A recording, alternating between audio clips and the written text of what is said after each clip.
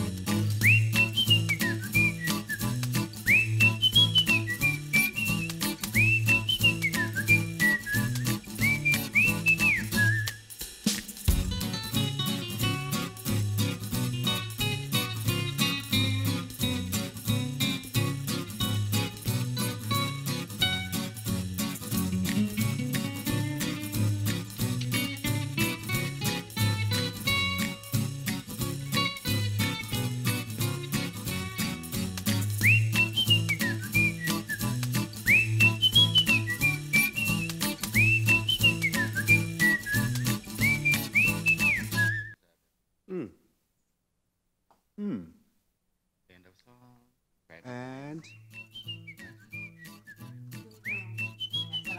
But it was.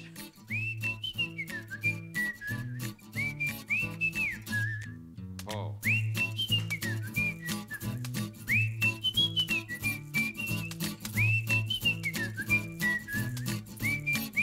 Auntie.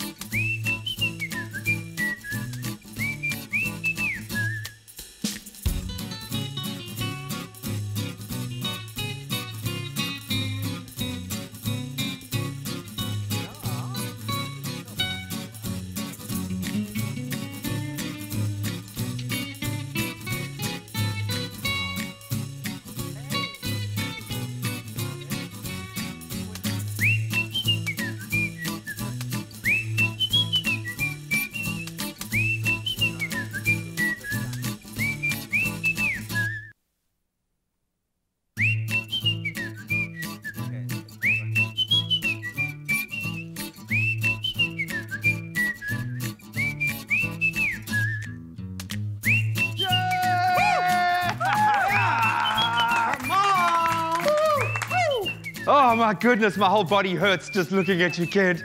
That is crazy. You are now my 4-year-old son's hero. Matthew, you're an amazing dude. The skipping rope was just a little bit crazy. Slow down, kid.